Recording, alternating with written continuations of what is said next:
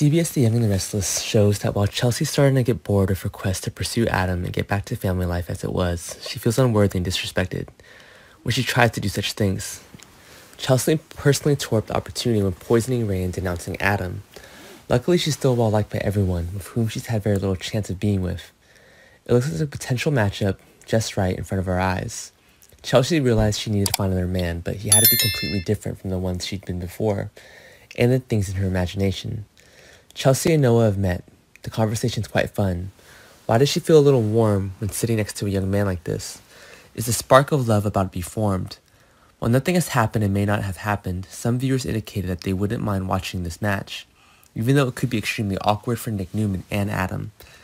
Nick certainly wouldn't be happy to see his son flirting with his ex-wife. That's a very confusing and unacceptable thing right now.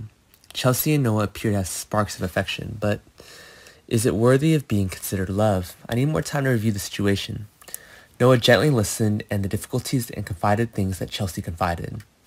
Noah and Chelsea have a big age gap, but a short and memorable outing is possible, and it's a bit awkward when both his father and uncle are already dating her. But can we see something happen between the two of them? Chelsea and Ray also talk together, and they let go of the past. Ray claimed to have forgiven the old things, and now it's time for them to be happier with what they have. Many people think that Chelsea would be more suitable for Ray, but love is unpredictable. Who they feel is more suitable, that person will be the next lover only. Surely Chelsea, after giving up Adam, will have more interesting and better options. But it depends on her nature. Ray or Noah have their own strengths and weaknesses. But it's important who brings the emotional sublimation to Chelsea. That's important. While we've been stuck with Abby Newman and Devin Hamilton circling about Dominic, there's not much going on with the Newman and Billy Abbott whirling around at length, planning to stop Adam. Chelsea's a romantic, and will she conquer these men or let them conquer her? That's the question I want answered right now. What do you think?